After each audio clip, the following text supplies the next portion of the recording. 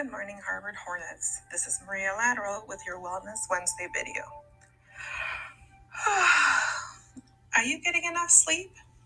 As we all know, sleep is an essential part of life. It plays a crucial role on your energy levels as well as your mental and physical health.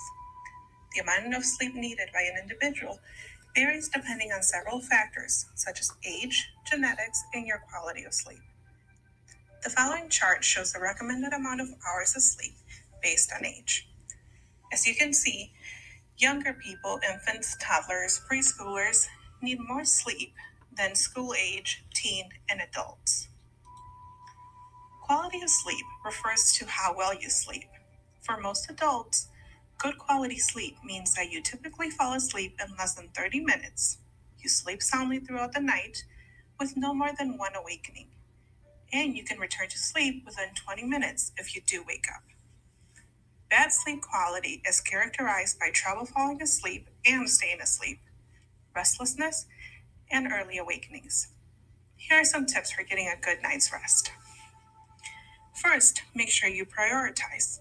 Set an alarm to go to bed and ensure that you are getting 7 to 9 hours of sleep each night. Set a routine.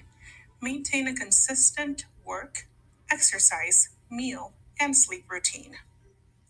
It is very important for us to unplug. That means avoiding screen time close to bedtime. Another thing that we want to avoid is caffeine. Caffeine should not be consumed at least 4 hours before bedtime, and earlier if you are more sensitive to it. It is very important that you optimize your environment. Do not use your sleep space for games, television, or work. Aim for a dark, quiet, and cool sleep space. Also, try not to use alcohol as a sleep aid. Contact your primary care provider if sleep problems persist. I have also included some helpful techniques for winding down at the end of the day. One of the techniques that you can use is deep breathing exercises.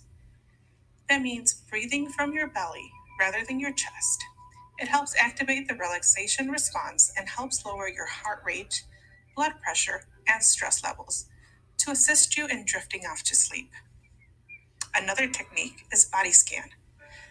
Focus your attention on different parts of your body, which can help you identify where you are holding tension and help you release it. Thank you for joining me. Hope you have a great day and sleep well.